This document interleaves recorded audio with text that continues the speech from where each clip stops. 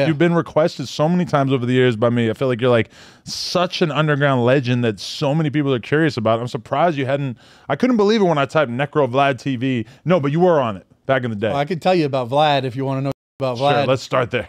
You want to? Oh, God, Vlad hates me. He does. Why? Because I threatened to beat the out of him once. Why'd you do that? Because remember back in the day when Eminem dropped Forgot About Dre? Yeah. Nowadays, everybody want to talk that they got something to did. So that was around the time. Listen, I don't want Vlad Vlad's gonna get shitted on right now, but I don't want Vlad to think I started to shit on him. Organically, we're shitting on you right now. Vlad is my boy. Okay. So Vlad, listen, Vlad. This is just for history. Vlad, historical purposes. We're organically shitting on you right now because we're telling the truth. Right. Here's the thing. I don't think Vlad will take it too serious. If the he don't give a fuck. No. If the truth shits on you, it's the truth. You can't be mad at it. Right. So this was around the time he was doing those Biggie mix CDs. Oh, so nobody really knew him. Yeah. It was before Vlad TV. Right. He had just won the awards where the source was like he was doing bullshit remixes of other people's shit. Right. Nothing that I thought was original. Okay. And at the time, when I was talking with Vlad, I don't know how we became friends, but I thought he was trying to bond with me on some Jewish shit. Because he's Russian, I'm Jewish, blah, blah, blah. I'm like, all right, whatever. Like I'll be cool with you. You know what I mean? And so I noticed at the time he was really on my brother's dick. Like, you know when you talk to somebody and they're constantly mentioning another man, okay, instead of focusing on your business. So that started annoying me first. I'm like, yo, I'm pushing to get through to your brother. Maybe, okay. Like, I really like nonfiction. I'm like, yo, but B, I'm talking to you right now. Let's talk about Necro shit. What can we do to help the Necro brand? Right. So anyway, Forgot About Dre comes out. Everybody's doing mix CDs now. 50 Cent is dropping them. Yeah. This is 2003, MySpace time. Oh. So I rap over Murder Your Life. I do a song called Murder Your Life over the beat.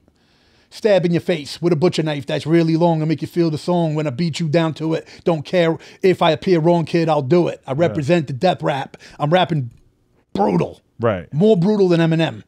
I get 1 million fucking plays on MySpace for this mix CD track. Right.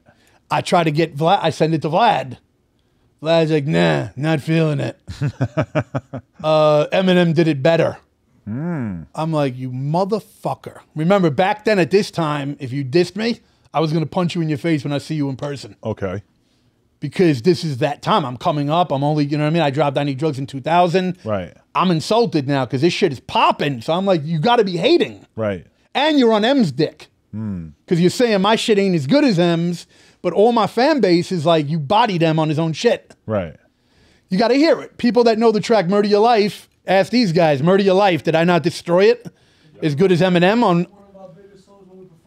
I can perform it live now and the fans will pit brutally. So anyway, I'm like, yo, Vlad, I'm going to fuck you up when I see you. Vlad's like, I don't even remember if I even convoed with him after that.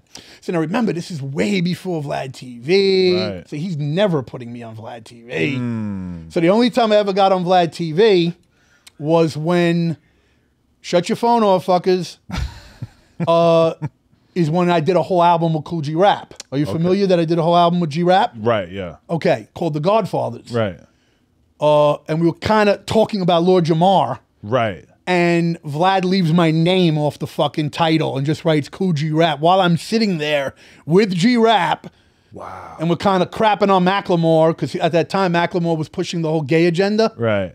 And remember, G Rap is the legend for throwing F-bombs. Right, okay. Like, if you go back to Stretch and Bobbito days, G-Rap put out songs, Break a Bitch Neck. Right. Hey, Mister, keep walking past while I'm beating on my bitch's ass. Like, he was promoting fucking women up. Right. No disrespect to G. Right. That's what influenced It's a different time, right? Bro, that's what influenced dudes that rap hardcore. Yeah. You know what I'm saying? The Ghetto Boys, G-Rap. Right. NWA. It was like those three were the culmination of a Necro rapping brutal. Because it's a little different. Those guys had major label deals. I ended up being called a misogynist by every female in the business. Right. All right, people, we just hit 300,000 subscribers. You know we're trying to hit 400,000 subscribers. So that little red button, tap it, tap in. We appreciate y'all.